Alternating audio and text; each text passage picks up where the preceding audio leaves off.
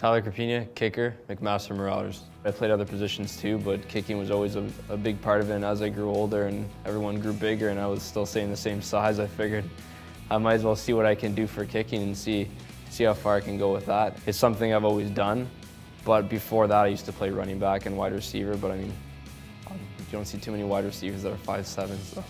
I took a look, I did extensive research before I made any decision, and the team that Mac had, and when I was coming in, it was a very young team. I remember that year before I came in when Mac beat Western at their homecoming, I watched that on TV and I saw that these guys really had a chance. You know, I mean, there was a lot of good players on this team.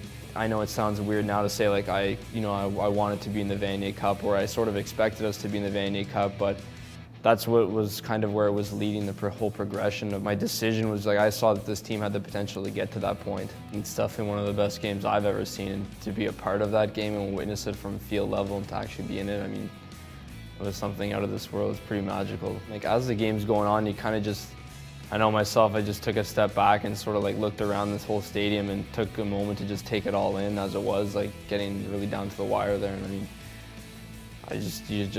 it makes you become speechless just realizing what you're part of and what's happening at that moment. I don't think there is anything that could really match that. I mean, that's the epitome of my career as it is right now. I haven't really been advised to get in there and make any bone-crunching tackles, but I kind of just do what I need to do and just sit back. And I mean, I love the opportunity when it meets us, so hopefully it never does. That means because, you know, maybe our coverage is broken down or something like that, but I always enjoy a good tackle every now and then.